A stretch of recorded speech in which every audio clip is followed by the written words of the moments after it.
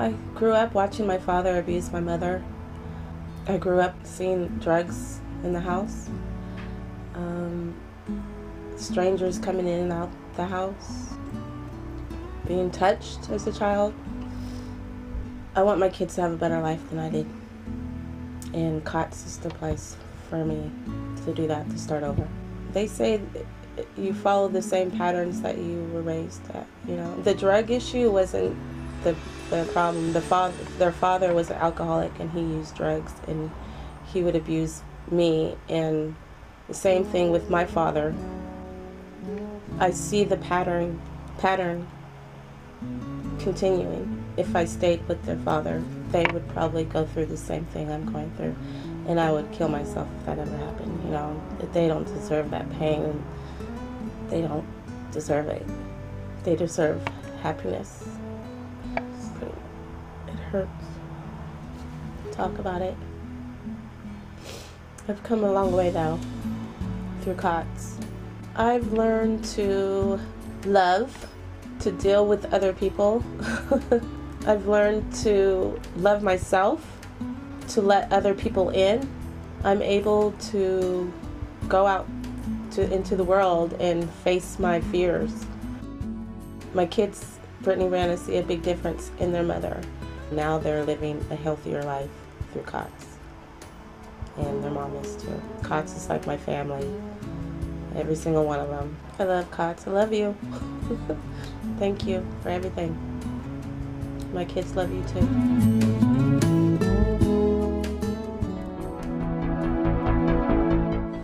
I've kind of been on my own since I was 12 years old. So I started running away.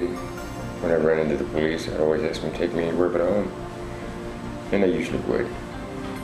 But lived in camps along the river, under the D Street drawbridge. Anywhere I could find a place where I felt I could hide, nobody bothered me. I had no stability, no self-respect, no self-esteem, anything. I didn't really care if I lived or died. I just learned how to survive. And then one day I found out about the kettle in the kitchen. And I wouldn't go there because I was too proud. Yeah, finally I did go there because I was hungry. And I cried when I got my first hot meal. Then I met somebody one day at the kitchen and I fell in love. I knew I was going to marry this certain girl. And I knew I couldn't do it if I didn't get off the streets and get off drugs. So I came to the Mary Isaac Center and asked for help.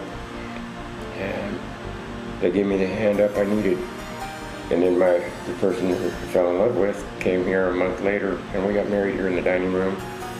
She's going to college now. Now I'm a supervisor for the out at the Coast Guard base for a janitorial service. I've got money in the bank. I've got a car. I'm happily married for almost 2 years now.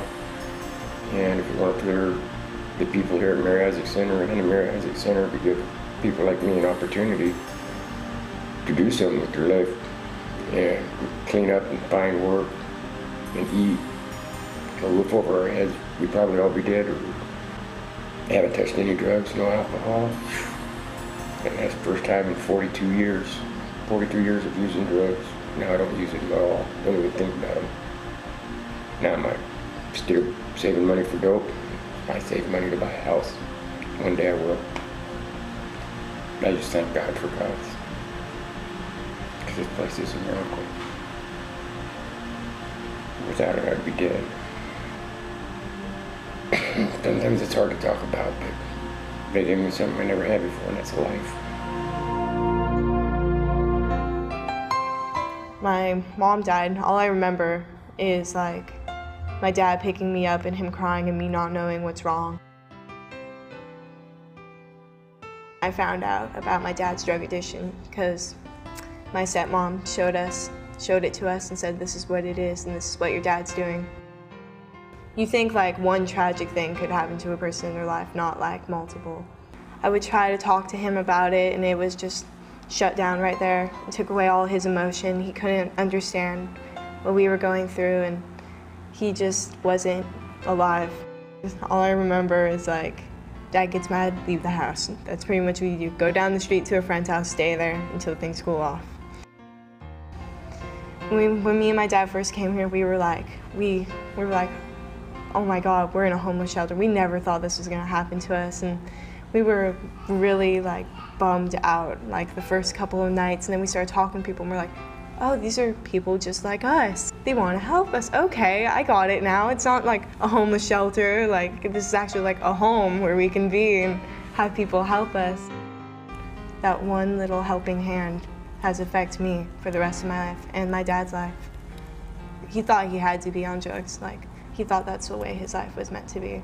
And for him to just like have that helping hand, he just like feels so rejoiced about it and actually getting to live life how it's supposed to be like a normal person. I can change my path. Like, I can live a normal life. And COTS has done all that. It's like they have taken the blindfold off. They have opened my horizon. I don't have tunnel vision anymore. Just all that happening just for coming here. It's like a new life for all of us. I'm feeling now that I have to do something back. Like, I am like overwhelmed with like all of this. It's like COTS actually saved my life from following the path that my dad has taken all his life, that my dad's father has taken all his life. It's like, you guys help the chain be broken.